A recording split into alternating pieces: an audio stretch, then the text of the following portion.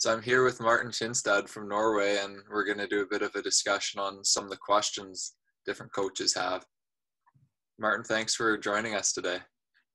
Thank you for letting me join. Cool. Maybe talk about your sprint training quickly. How many sprint sessions do you have per week of training, and how long are your sprint durations? What are you doing to prepare for sprint races?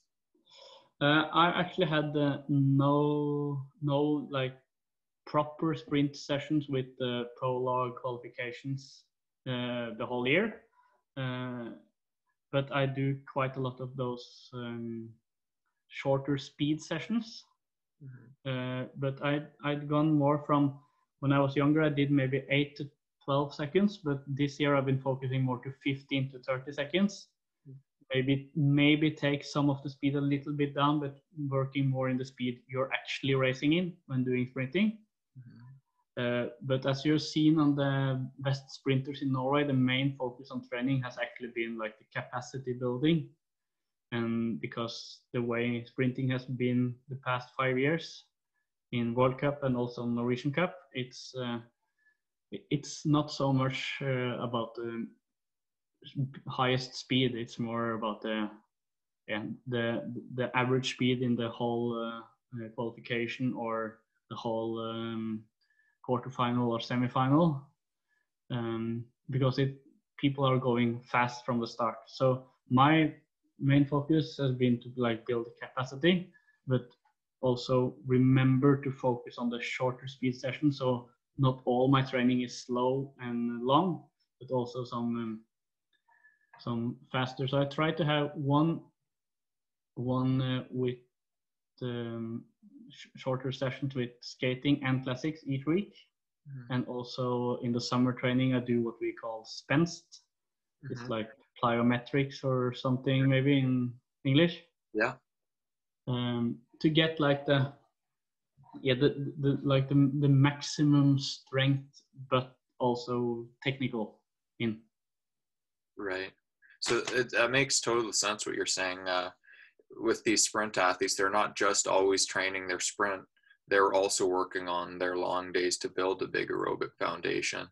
Because as you touched on your sprint day, if you're doing your quarterfinal, semi-final, plus your qualifier, that's a lot of racing. And what are your ideas for recovery between those heats and recovery between your morning qualifier and afternoon heats?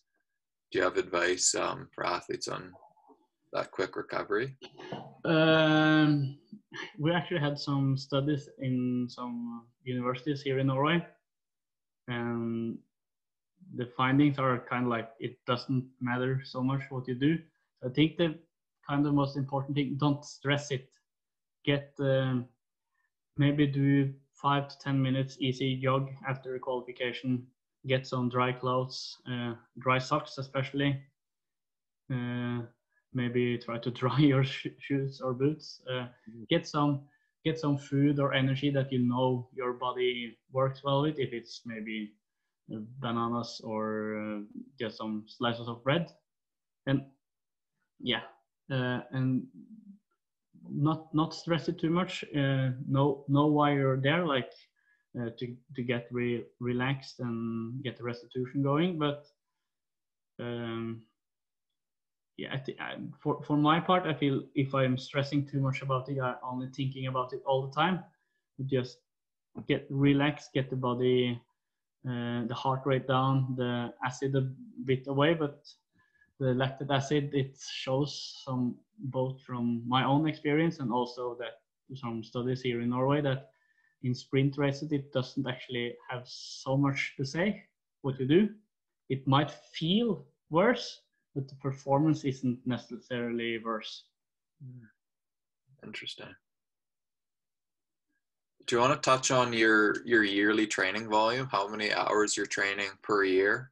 And what does a small or recovery week look like you versus your high training volume week look like?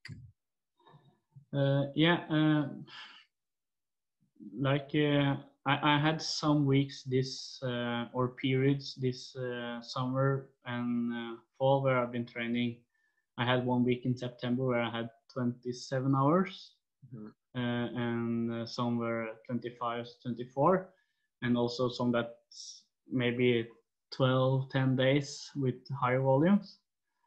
And then, so that's like and I can see that I have the higher volumes a week, maybe once or maximum twice a month. And then I also usually have one easier week, but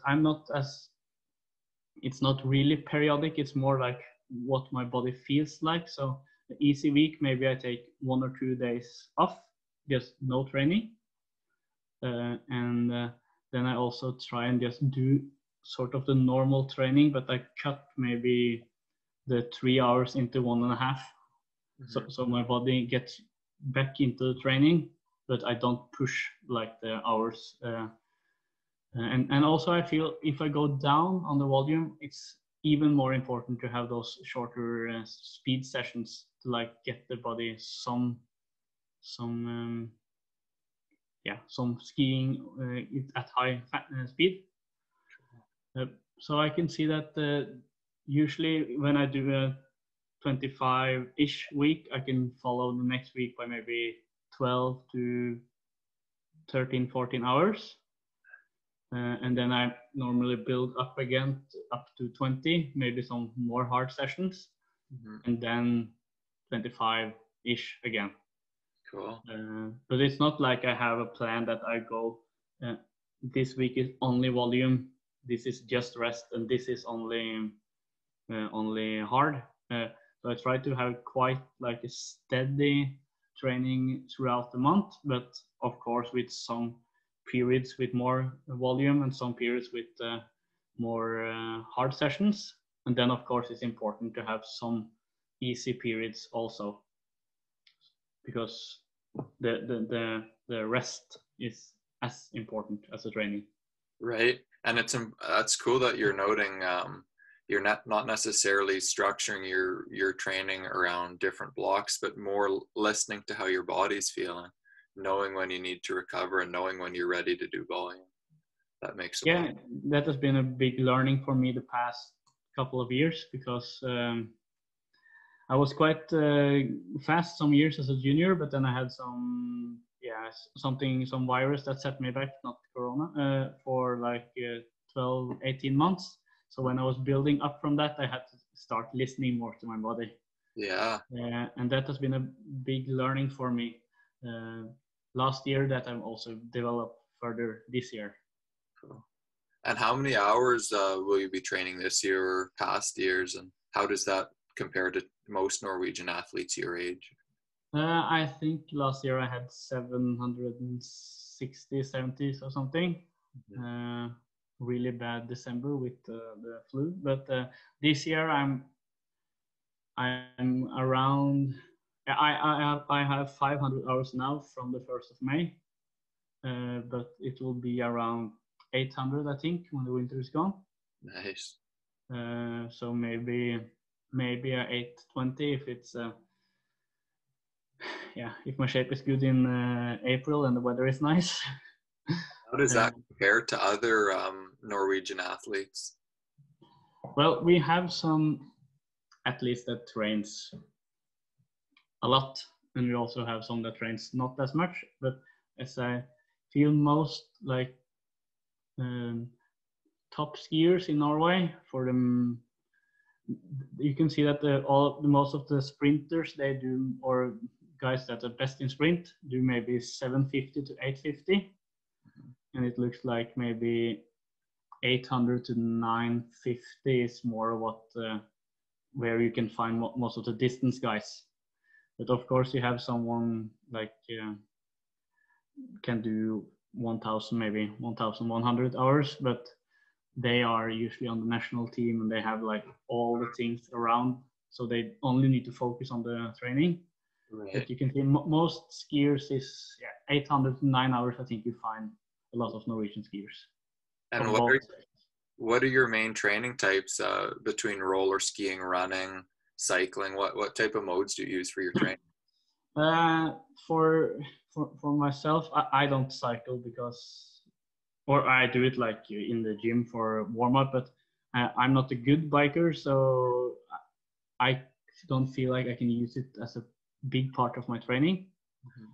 So for myself, I focus a lot of running, and you're seeing quite a much focus on running in Norwegian skiing the past years, with Therese Johaug being maybe the best, almost no matter sex, but you can also, and that's also more what the really good period of Norwegian skiing did in the 90s. So this year I'm aiming about 250 hours of running. Last year I had 180, 90, so I've been focusing more on running both on hard sessions and particularly on the longer session this year. Cool. And I can have a short look at my training diary, and I can see that I have 140 hours so far with the classic in both roller skiing and snow, and 125, 130 in skating. So even split. About the same in skating and classics. Cool. All right. Well, thanks very much, Martin, for all those answers. It's great having you on. No problem.